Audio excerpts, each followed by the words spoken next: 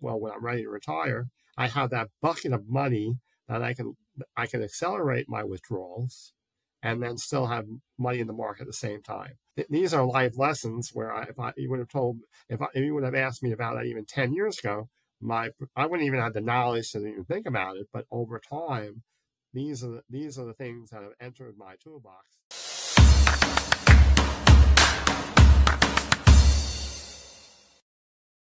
You probably think of investing as a numerical thing, but it's not ultimately. It's a social science shaped by people, and that means you are your own worst enemy.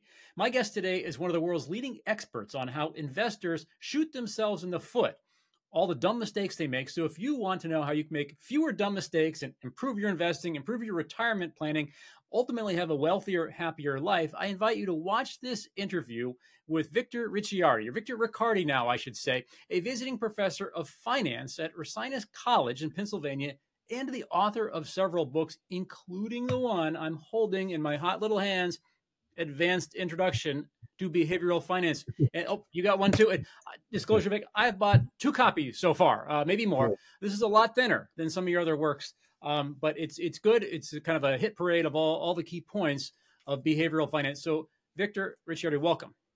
Well, thank you for having me. We've done several of these, and it's always a pleasure as we've gotten to know. I think we've probably known each other at least over 10 years now at this point. Yeah, probably 15 now. Yikes. I got to ask you though, Advanced Introduction to Behavioral Finance. Someone's probably pointed this out. Is Advanced Introduction, is that kind of like skiing, like advanced beginner? Is that an oxymoron or not? Yeah, well, you know what it is that the publisher has a really, you know the books for dummies. This is like the books. They have books in all these areas, and so this isn't a dummy book, but this is any specialized discipline. They approach a group of authors, and like even there's one in behavioral economics. There's there's dozens of them, and so it's a really nice idea because the challenge with a book like this is we essentially had. My other 2 books are 600 pages with various contributors. This book is maximum of 50,000 words and about 150 pages. So I wrote the book with Kent Baker and John Nossner as my co-authors. So getting everything, all our knowledge in 150 pages or so it's even actually when you have a word count, we found is a more challenging aspect of things. And so some things are left out, but we try to really hone in on what we think are the most important aspects, topics like social finance and human biology of investing, specialized topics like behavioral corporate finance, and even things like retirement planning. Just so we gave a foundational piece on about 5 or 6 chapters, but then we each kind of expanded to what we consider our specialties and our passions within the book. It's a great overview. And like Abe Lincoln said, sorry, this is so long. I didn't have the time to make it shorter. This is shorter. And so, if someone's looking to jump into the topic without a lot of preamble and depth, this is a great way to do that. Let me go to a lightning round first. These are like not really tough questions, just whatever comes to mind. People can get to know you a little bit better if they haven't seen our other videos. You are on a long flight with headphones, and you have your phone stuck. We're playing one song. What is that? What would I play? I would probably play some song by Whitesnake. So it would be like Still in the Night. Okay. Or either like Still in the Night, or if I was rocking, or if I was in love, it would be is this the love I'm looking for, or something, or Yeah, I listened to Whitesnake back in the day. We all did, I guess, right? Yeah. I'm very much an 80s child. I even used to have the Bon Jovi hair. The 80s, in my mind, they were the cultural peak of the last 100 years. So many good things came out of the 80s. Of course, I am highly biased, but that's my view. I'm sticking to it. Book that has changed your life, if one has. I would say the book that probably has changed my life would even just being. I would say nothing in particular, but my bias is towards behavioral finance. So some of the earlier books by Hersh Sheffrin in behavioral finance, or even my colleague John Nossner, where I've been investing in the market since I'm 12 years old. So I had an experience of, highs and lows of markets, thinking I was rational, but then really being introduced to this wonderful discipline about 25 years ago really changed who I was. But it didn't just change myself as an investor, but it changed my outlook, being self-aware, appreciating psychology, appreciating social sciences. So through the lens of accounting and finance and economics, my classical training, bringing into psychology really opened my eyes to all types of other disciplines that I don't think I would have ever been open. Maybe I could have read a literary book that would have changed my life from history, but the lens of because that's who I am, that psychology component, I would have never appreciated, or the behavioral aspect of things through behavioral finance that wasn't representative within our traditional discipline. Yep. My favorite 4 words of what you just said: thinking I was rational. I mean, there are so many times where I thought I was rational in investing, in business, in life, in relationships, whatever, family, friends, and I sure wasn't. In fact, I was way, way, way off from rational. But at the time, if you asked me, I would have insisted I was rational. And I think part of getting older, getting exposure, but you're reading about this study, reading about these fields, you realize, wow, we are a whole lot less rational. We're not even close to rational than we think. So it kind of imparts a sort of humility, at least in my mind. But let me ask one more question before we leave the lightning round. If you could make one pizza topping illegal, it would be Pineapples. I knew you were going to say that. Now, I got to admit, the only pizza I eat is pineapple pizza. Okay, it's a disgrace to Italians everywhere. No, it's not. It's a sin. It's like eating sauce out of a jar. It's like, as we say in Britain, forget about it. Totally. Okay, so let's segue to the meat of the matter. Behavioral finance for people who are new to this. Probably nobody's new at this point, but let me segue to Dalbar Research, which does a yearly study about how much less money or lower returns the average mutual fund investor earns than the S&P 500, and it changes by year. It's always meaningfully less, and sometimes a whole lot less. And I know from both the hedge fund industry and the investment newsletter industry, I've worked in both, that the best times to market an investment strategy are often the worst times to actually invest in that strategy, and vice versa. So my question is, as investors, are we not just like literally going against the grain of human psychology, of human sentiment, if we want to earn superior returns? Is that why investing is so hard? Well, I don't think when people say you're investing, it's really tied to a long-term strategy. So we're too influenced by the short-term news cycle, by negative news, by the last fad in investing. So it's really trying to get people to think for the long term. And a lot of what we've experienced is just noise. And so if we're following things all the time, we sell winners too early, we hold on to losers too long. And so if you're really a long-term investor, it's trying to utilize removing the emotion.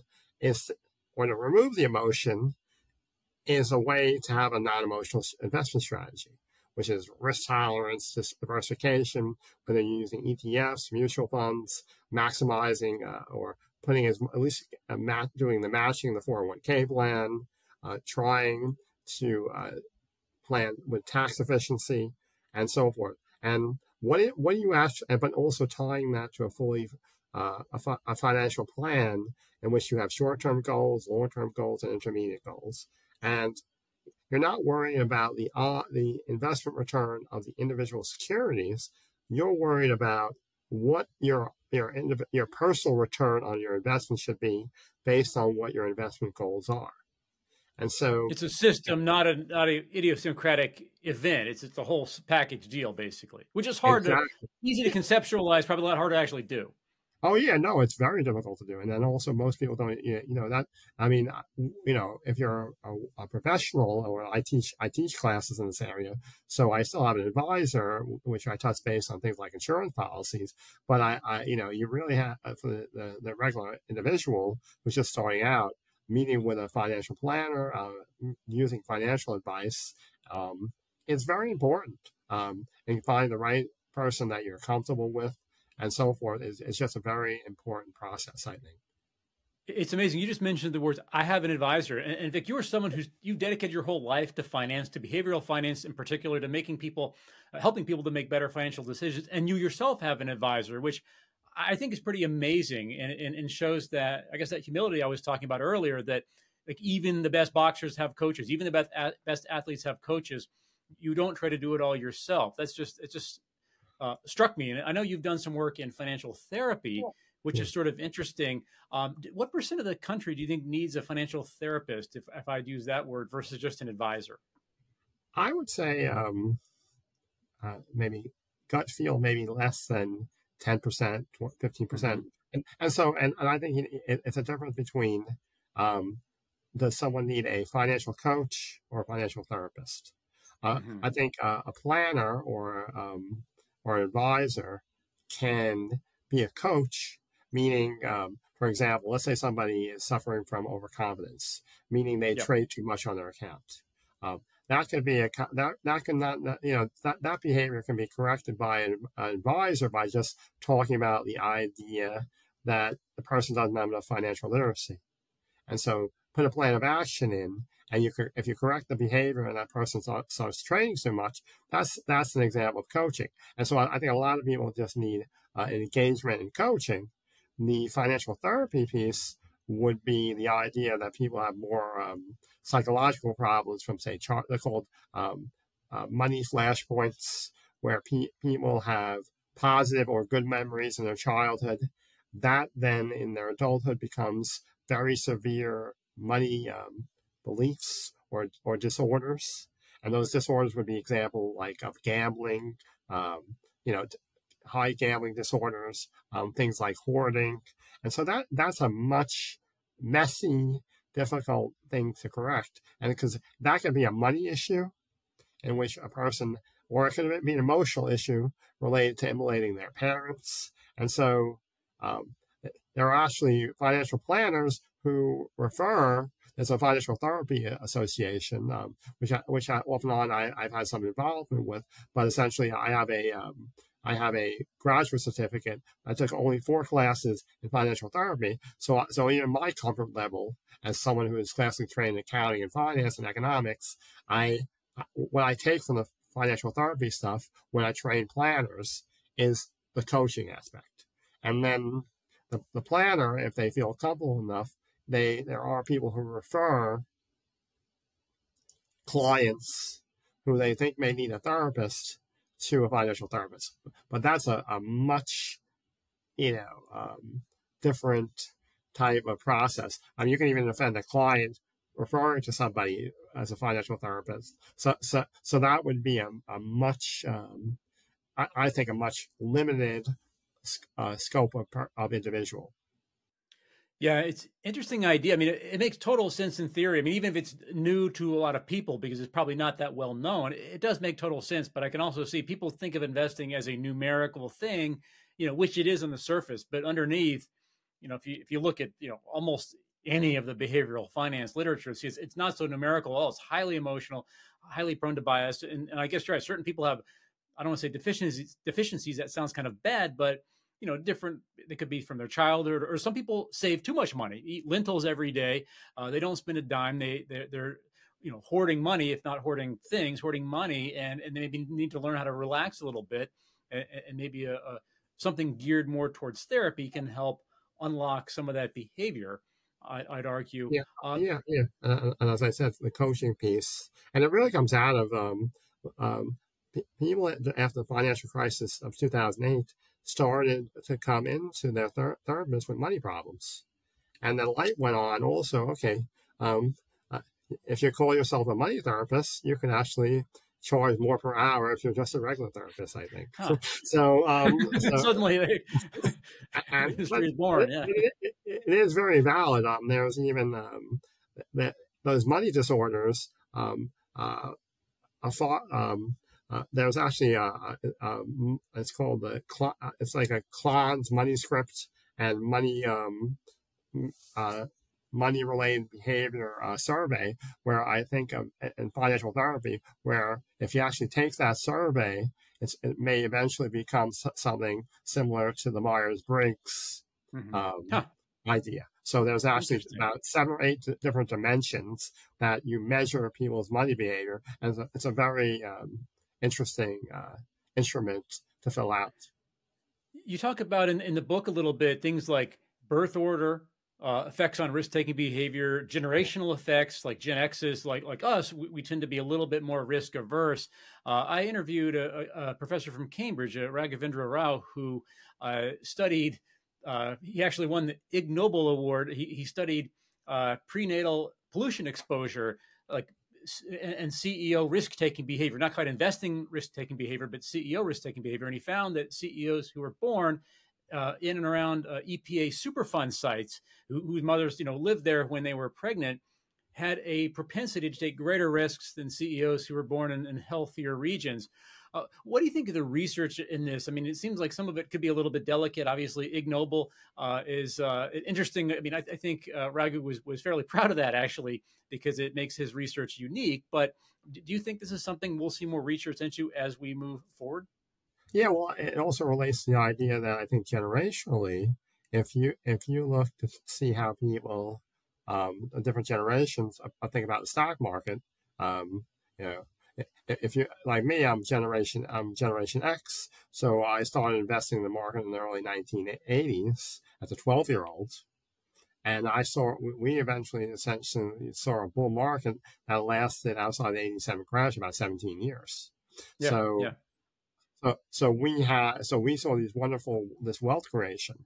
You go a generation ahead, and if you experienced, the internet bubble bursting and the financial crisis, and then even with the pandemic, um, you've had a 25-year span of 3 bubbles, and for that generation, if you have parents or you paid attention to the market, you don't necessarily have a good viewpoint of the market.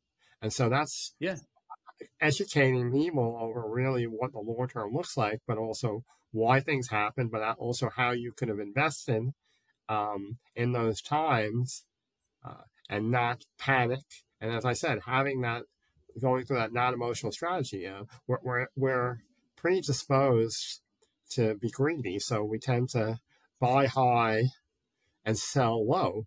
Well, we should do we should do the opposite. We should, when things are going down, we should buy on fear, sell on greed. But as human beings, we are not primed to do that. So that is another thing that makes the long-term investing very difficult to adhere So true. to. I'm thinking about speaking of the generational stuff, by the way, young Japanese people see stocks as something for old people because the Yes. Japanese stock market has been just, flat for down and flat for so long, 25, 30 years, that the last time people really got into stocks was in the 80s before they crashed. And that was an older generation. I just wanted to detour briefly, Vic, on specifics and to get your opinion on index investing. I don't know if you've seen the Hank Bessenbinder findings. I think he's out of the University of Arizona or somewhere in Arizona, that 4% of U.S. stocks generate essentially all the returns. The remaining 96% just match treasuries. And similarly, in the time dimension, I read that the best 1.9% of trading days over the past 20 years, if you missed the best 1.9%, your returns would be 93% lower. Now, conversely, if you missed the worst 1.9%, they'd be like 2,000% higher. But anyway, the bottom line is, it's almost like indexing is sort of casting a very wide net. Long-term investing is also casting a very wide net because we can't just go in and pick and choose which days we want to be. We could try, but we're probably going to fail. It's much better just to sit and hold the course. Do you think most people should just index? I don't know necessarily just index, but it shows that people should have a a certain amount of their wealth in the stock market and not trying to chase winners and losers. My concern about the indexing is indexing again, even like with growth versus value. Indexing could do very well today, but what happens when something changes? I think Yeah.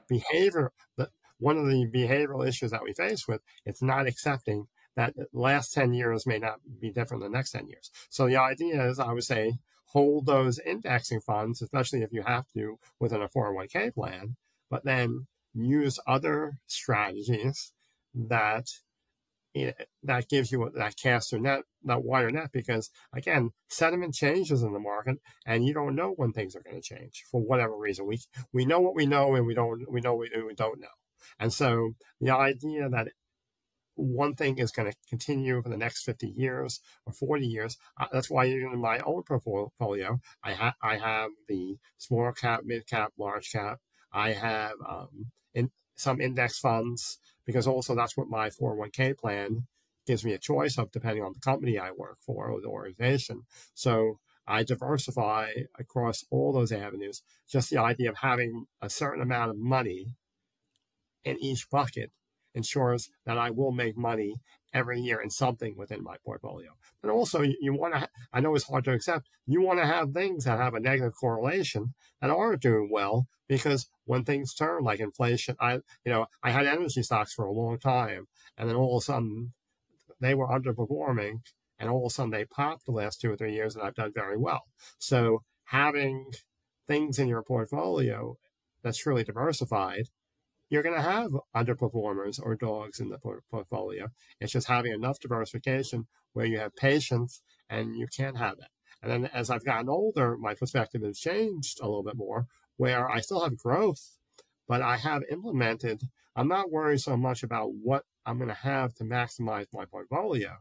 As I get closer to retirement, maybe in the next 15, 20 years, I'm starting to integrate income within my portfolio now, rather than worry about timing the market when I am ready to retire. And then I've even implemented using annuities with, say, a guaranteed floor of 3%, in which I, rather than fixed income, I view that as my bond portfolio. But then also that ensures that I have protection of downside risk, but I have a glide path to when I can retire, in case the market doesn't do well when I'm ready to retire. I have that bucket of money that I can accelerate my withdrawals, and then still have money in the market at the same time. So these are life lessons where if you would have asked me about that even 10 years ago, I wouldn't even have the knowledge to even think about it. But over time, these are the things that have entered my toolbox, not just the aspect of being able to finance, but implementing things of what do I need, if I need $100,000 in retirement, is my portfolio going to have enough income to produce that, if you combine that with Social Security? You're talking to the former lead advisor of Motley Fool's income investor research service. So two thumbs up on the income. Definitely something that near and dear to my heart. And income stocks, I mean, there's a lot of evidence that they tend to do better. Not always, sometimes they're in the doghouse, but in general, over time, they tend to perform better on a risk-adjusted basis as well. People think that growth stocks are sexy. I think dividends are sexy. As Mr. Wonderful says on Shark Tank, cash flow. Totally, right? I mean, sewage companies, like I said, no one's going to stop flushing their toilet in a recession, right? Yes. I mean, but buy the unsexy, the unloved stuff. I don't know if the 1994 Lakanashak Schleifer Vishny study, right? You buy the low sales growth, low PE stocks, outperformed the decile opposite by 11 percentage points per year, which is phenomenal. They went on to have their own asset management company, actually, partly based on that study.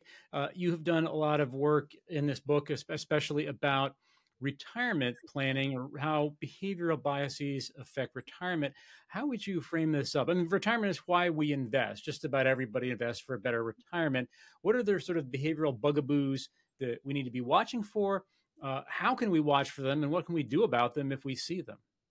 And actually, in the new book, we organize it by IRAs, 401k plans, the Social Security decision, and the annuity puzzle. So, but in terms of the first aspect that really stands out, especially in terms of like 401k plans or IRAs, especially the IRAs, is the idea that you have two groups of investors. I would say one are overconfident investors, or really more overconfident traders, and then you have status quo bias investors who are very complacent or suffer from inattention. So especially Not too aggressive and too passive, yeah, basically. yes. So like, Yeah. an IRA account, especially that you can invest in almost any investment, like any kind of stock, and you don't have the capital gains issue to deal with. I think people are more likely to be 100% stocks for those overconfident investors, but they're also more likely to trade with their retirement accounts versus and so that and then too much trading leads typically to lower returns for most people. So if you gamble with your retirement money, it's really supposed to be long-term money. So not you don't want to be trading your retirement money all the time versus the other or you don't want to be overly active versus the other people who are status quo bias or people who suffer from inertia. They finally start to invest in retirement accounts, but they don't see an advisor. They go with an asset allocation strategy that was, oh, this is what my friend is doing, kind of known as social loafing, and then they don't monitor their portfolios even once they've made their asset allocation decision. So I think really between those two investors, you want to find a middle ground where you want to use things like rebalancing, dollar cost averaging to build your wealth, but you don't want to move around your wealth where you're going to miss market, you're going to do market timing. So that's where I think, because that's why even if people are invested in retirement, if they don't have the right strategy, if they're not meeting with an advisor or at least a plan sponsor of the 401k plan, they are going to come up short in retirement, even if they're saving. I mean, even if you look at things like the idea of once people are offered a 401k plan, some studies show a third of people don't even take advantage of the match. They're leaving free money. So that's pretty amazing. And then the book has a whole separate chapter, and even the retirement chapter talks a little bit about the idea of nudging. That's why you have people who are automatically enrolled into retirement accounts, because if you're not voluntarily asked to, if you automatically put people into an account, well, then, I'm sure participation goes way up, right? Yes. Opt out versus opt in.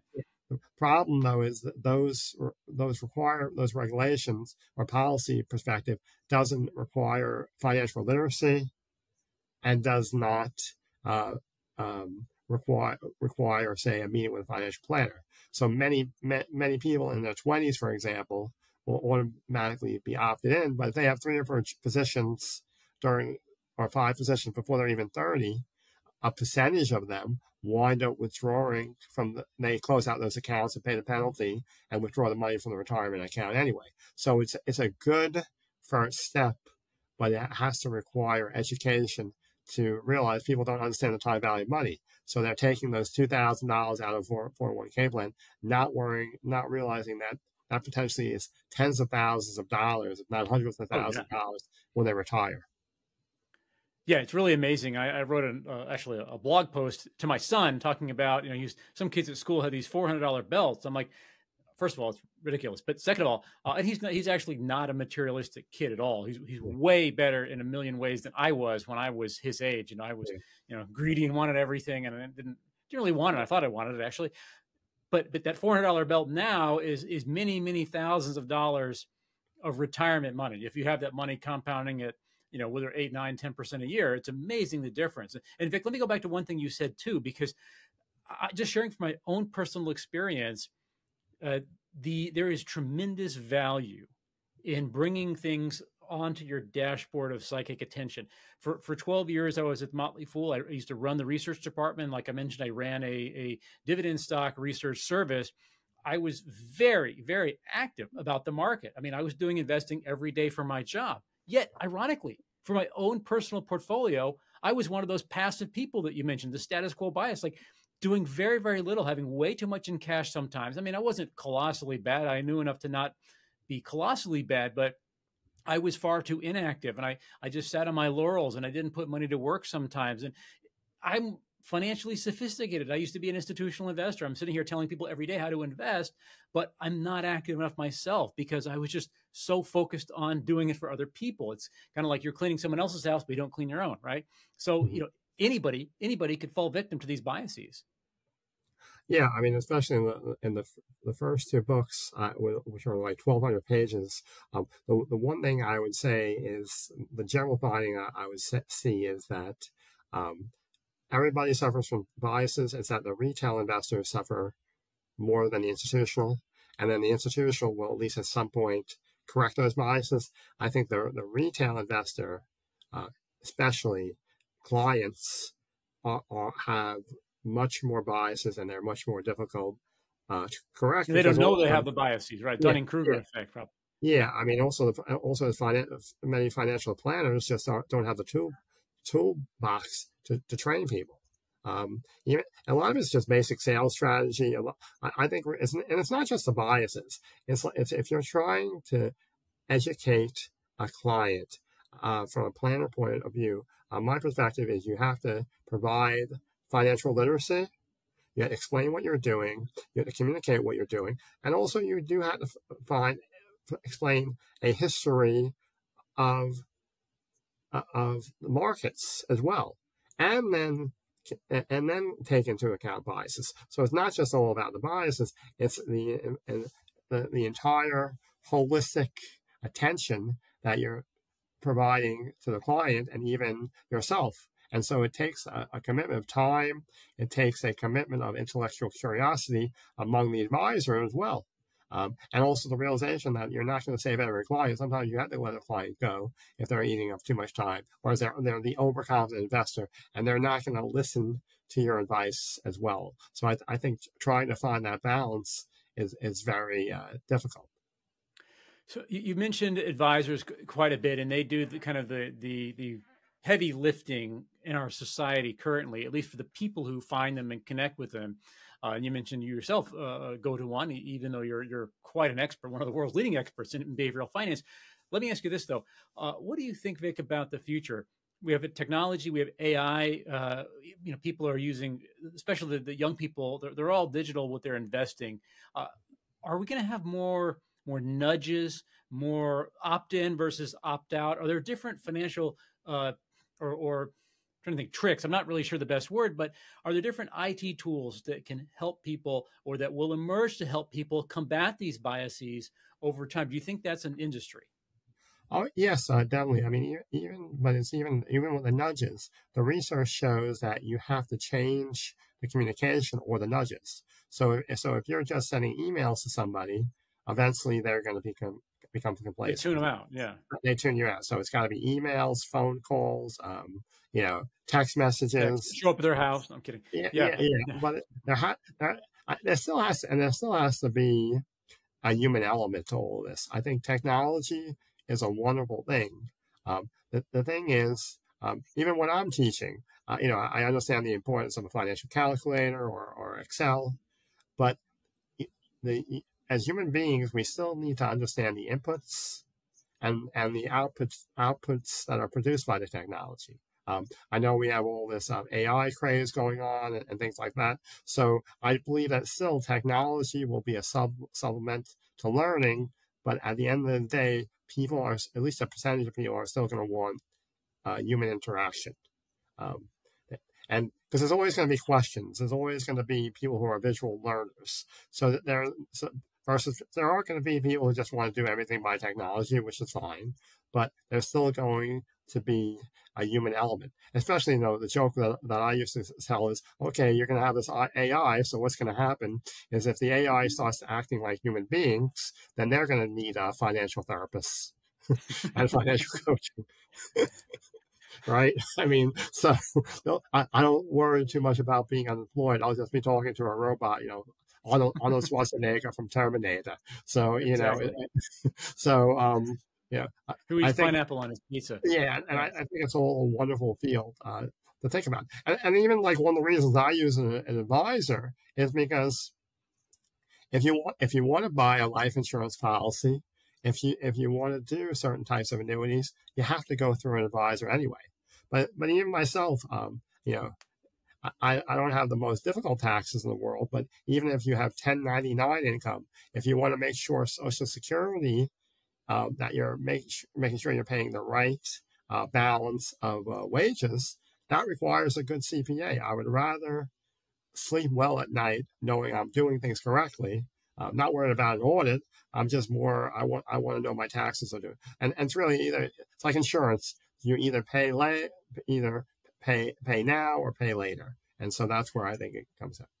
I did my own taxes by hand for many years and thinking I was smart. In fact, it was the dumbest thing ever. Once I got a real tax advisor, I realized, and she's like, "Oh my God, James, it's a pity we can only go back 3 years, right? Because Yeah. you've been paying colossally too much." I just didn't know. I didn't know, right? I want to be an honest guy, try to do it right. I just didn't know. And there are probably a lot of other things like that. People, I guess that's one of my questions is, aren't the people, so you're one of the people on this earth who, in my mind, probably least needs a financial advisor, and you still have one. Don't the people who really desperately need them, don't they have the problem of not realizing that they need the advisor? Somehow they don't make all those connections in their mind. Is there some way, I guess, we could ever match up the people who truly need that help with the helpers? Well, I mean, I think it would be more of like, and this is where you can't have to worry about conflict of interest, but even like getting more engagement of people when they open a 401k plan. Getting those, but and that's the biggest, I think, deficiency in the 401k plan. I think it's a wonderful instrument, but to me, I know that people complain about the menu choices. I think many times is the biggest problem with that legislation from the 1980s was the idea that people would be expected to make their own asset allocation decisions, that there wasn't more of a better fiduciary responsibility given or being allowed by a financial advisor to make those decisions. So that's something that maybe will be revisited with all these new retirement acts coming through at some point. But I think it's also just a matter of trust and control. As financial experts, we think we know more, so we're much more controlling.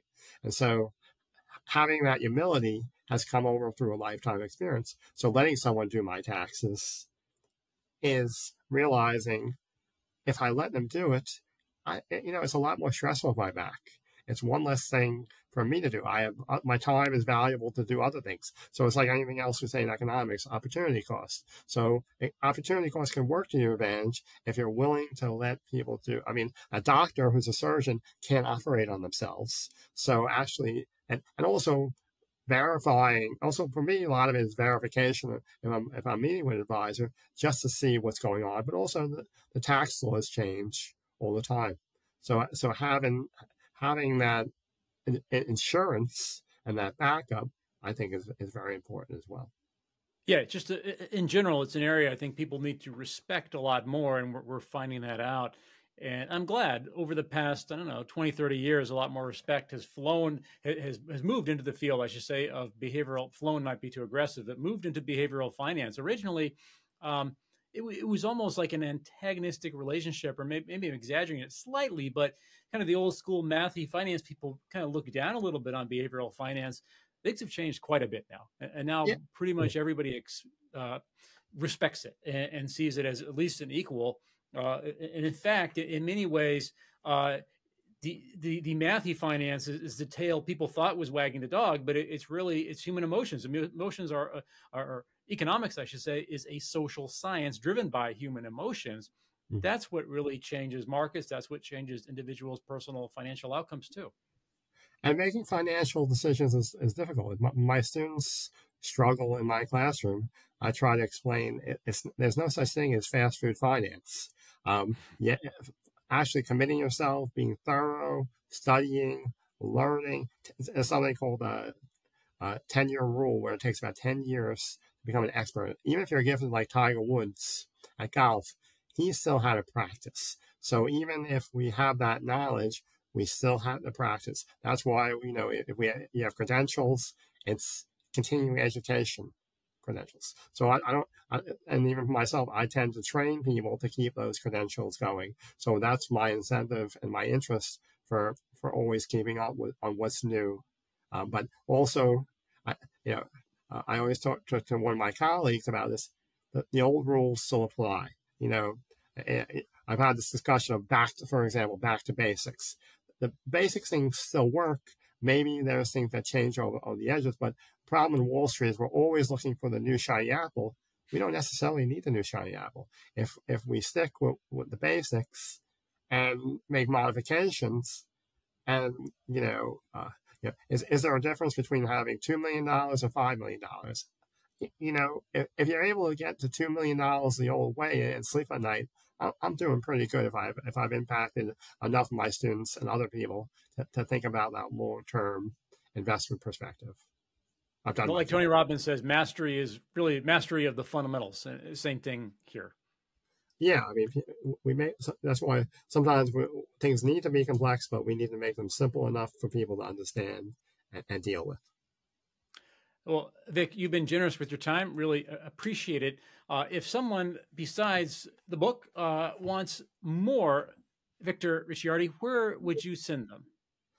If there's any repository, if there's any like motherlode place to go. Well, I'm always active on Twitter, so if somebody wants to just search by my name or even by behavioral finance, my name will come up.